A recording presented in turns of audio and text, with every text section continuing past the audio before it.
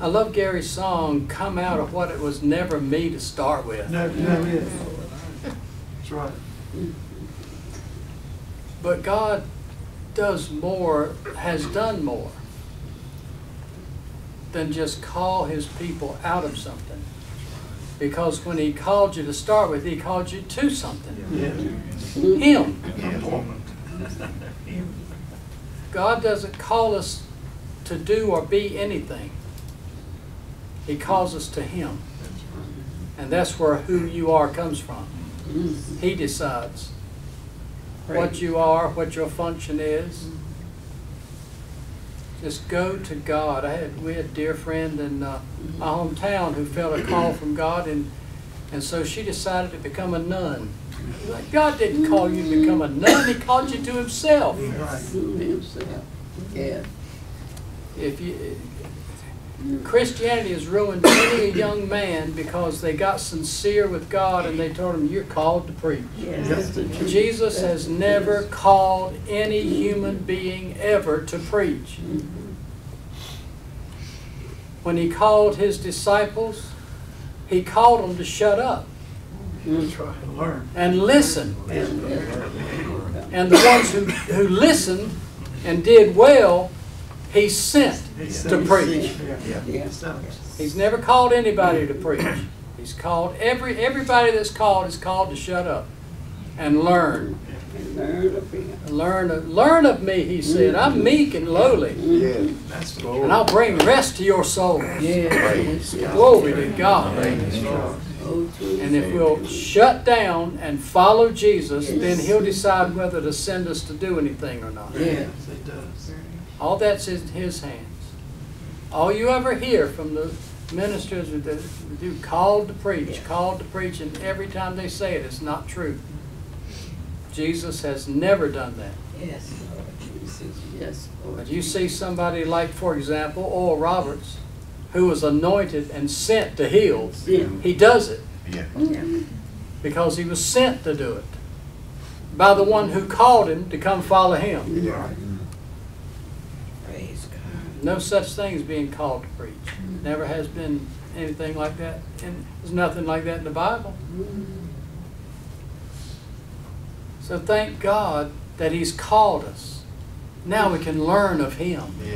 And the Spirit will teach every one of us. Yes. To guide you into all truth. Everything you need. John said, we know all things. Of course we do. You know everything you need to know if you're following the Spirit. In every circumstance, in every situation, you'll know what to do. You'll know that you have a feeling for what's right.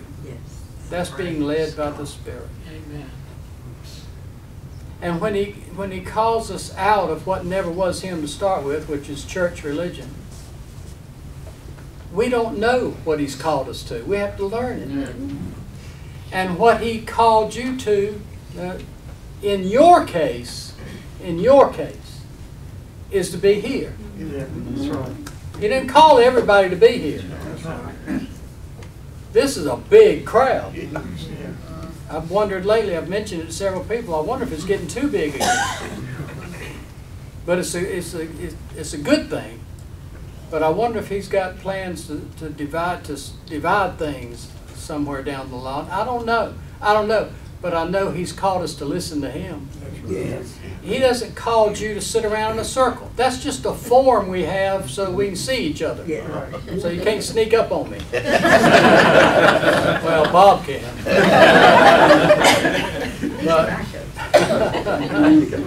But it doesn't have to be this form. And it's not going to be this place.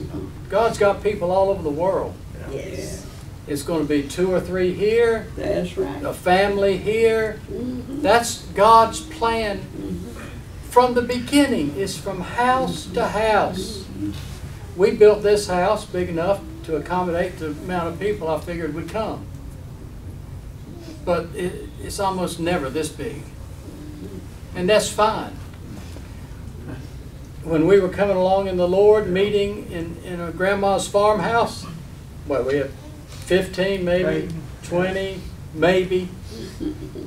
I was satisfied for that, and I knew I'd be satisfied the rest of my life. It's very interesting for people to meet me and find out I'm a pastor, and they assume I'm a Christian pastor and I'm after a lot of people. Yeah. I'm not after anybody. Nobody. That's right. I trust God to send them and send them away. Either way. Plus or minus. Whatever God wants. Yeah. I'm not in charge. Jesus is in charge. Amen. He adds to us. He takes away in different cases, like Natalie. What a sweet, valuable person Oh, yeah. who God used to speak to more than just me a number of times. And Lou, etc., etc. I want your faith to be in God. I wondered many years, what in the world's life going to be like without those old saints? Well, they've been gone a long time now. God will provide. You put your faith in Him. Yes. Yes, it will. There's nobody indispensable No. but Jesus. Right. Amen. And He will take care of you. He does. Yes. He will provide. He does. I had a exalted Pentecostal minister ask Earl one time, way back before I even started in the Lord, asking a little bitty group at Grandma's house, the way God has always planned it to be. House to house, little groups, family here, few there.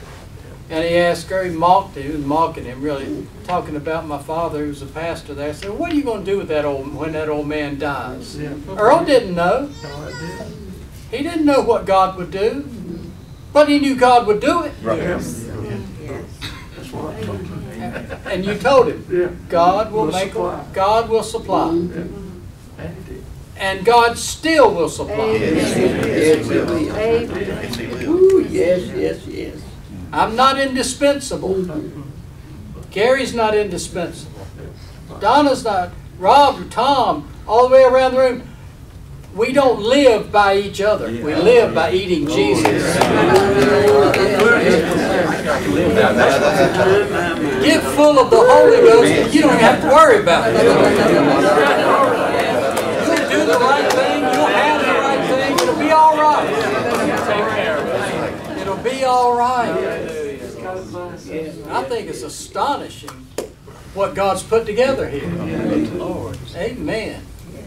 I was telling David the other day when I was taking him home, I said, now, it's very unlikely in your lifetime you'll ever meet another Gary Savelli.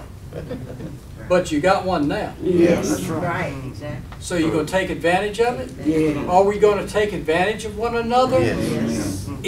Eat one another, eat one another's testimonies. God's put you here, Tom, for me to get something out of it. That's what you're here for. You're not. You better not be here for you. No. You're here for me, and for whoever else is watching. Amen. You're here to throw your pea in the pot, like Junior used to say. And it turns out to be a pretty good soup if we all throw our peas in it. Stir it a little bit. Stir it. Put some heat to it.